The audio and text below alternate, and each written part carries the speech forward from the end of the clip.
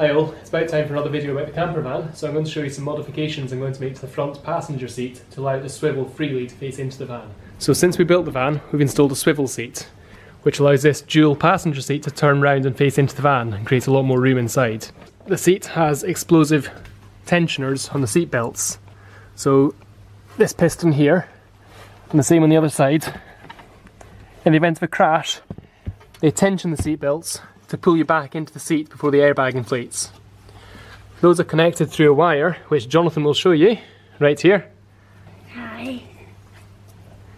And so before you rotate the seat, you have to first disconnect this wire, which you do by pulling up a tab, pulling the wire out, and placing it down out of the way. After that's done, it's reasonably easy to rotate the seat.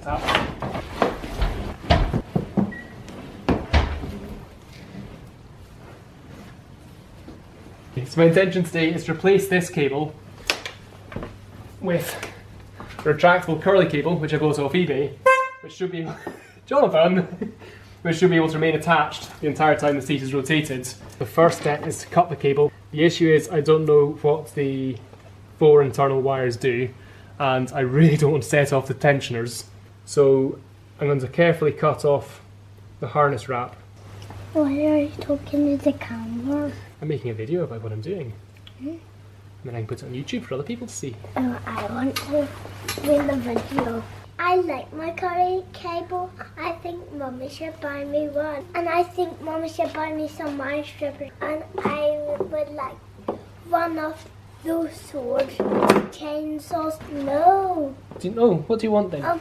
The thing which is one of those swords. Like a handsaw. One of them? What else do you want to play with in the camper van?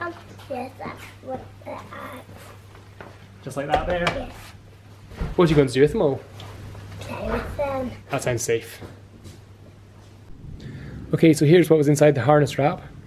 It's a 10 contact plug, but only 4 contacts are used. The first 2 contacts go onto the pre-tensioners. I suspect they're simply something like a 12 volt power supply when the tensioners have to fire. The other 2 contacts, contacts number 3 and 4, are simply shorted. I've checked that with a multimeter and there's no resistance. It's about half an ohm or less, which is really just a measurement error on my multimeter, so it's not some special high resistance wire. Now the purpose for that, I suspect, is to notify the van of whether the tensioners are plugged in or not. If you forget to plug this back in after turning the seats forward and driving, then it brings up a notification error on the dashboard and disables the airbags. That's obviously not a good state of affairs. You want the airbags to be active, you want the pre-tensioners to be active, because airbags without pre-tensioners can be dangerous.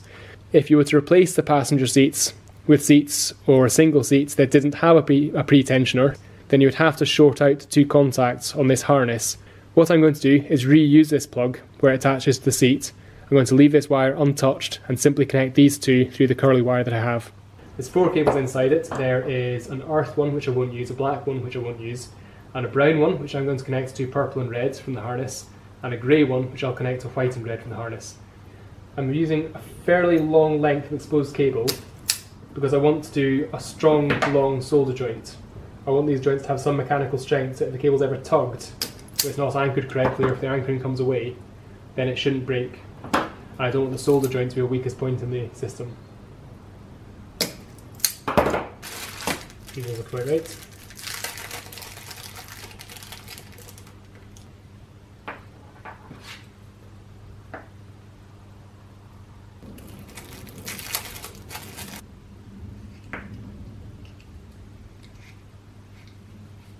Okay, so lots of soldering iron, tin the soldering iron even, and hold the soldering iron against the wire until the wire is soft enough to take the solder directly, and then add in a lot of solder along the whole length of the wire to get the strength that I'm after.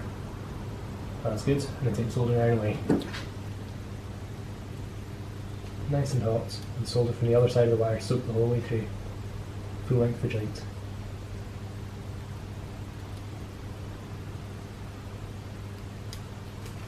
Right, the next step at this stage is to slide down the heat shrink onto those newly made joints. Shrink those bits. If you don't have a heat gun, you can do that quite successfully with a cigarette lighter. Okay, so the process is basically now exactly the same on the other side of the wire. So I have the heat shrink already on the harness wire. Hold it against the wire till the wires are hot. And then add solder from the far side of the wire. I think I've got the colours the right way around, but I suppose it probably doesn't really matter because these wires carry no current or voltage most of the time, and when they fire, then all they're doing is providing a voltage for the pyrotechnic charge to fire, and so it probably doesn't actually matter which way around the cables are.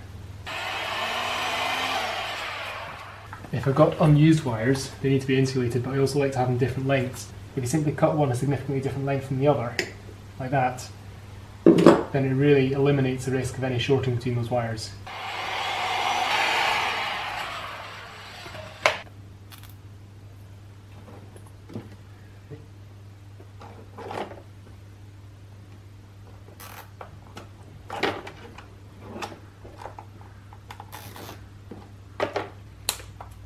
All the way in nice, in there nicely, and then tighten this one up. The solder joint inside here is very stiff, so that needs supported, because if it bends around there, then it could fatigue and crack the copper on either side of the solder joint. Okay, so when this end of the cable goes into the connector up on the seat, I need to make sure that this joint is well connected, well supported. So what I'm going to do is cable tie it to the frame of the seat in 2 places.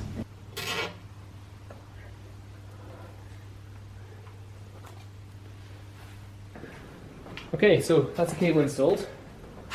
It's held tight at both ends. It seems to be about the right length. So I'm going to try and turn it and see what happens. On the driver's seat, Johnny? On the other seat? I want to go. Pinch the wire there, but you just have to make sure it's out of the way to turn it.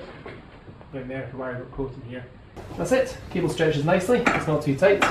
Sits comfortably and the seat's round. So no more faffing with plugging and unplugging every time. Back it goes. No issue at all. Yes, Johnny? I really don't need any more. Say. There we are. Job's good. Are we going in now? Yeah, what are we going in for? Have soup. Why are we having soup? For lunch. Lunchtime? Come on then, let's go.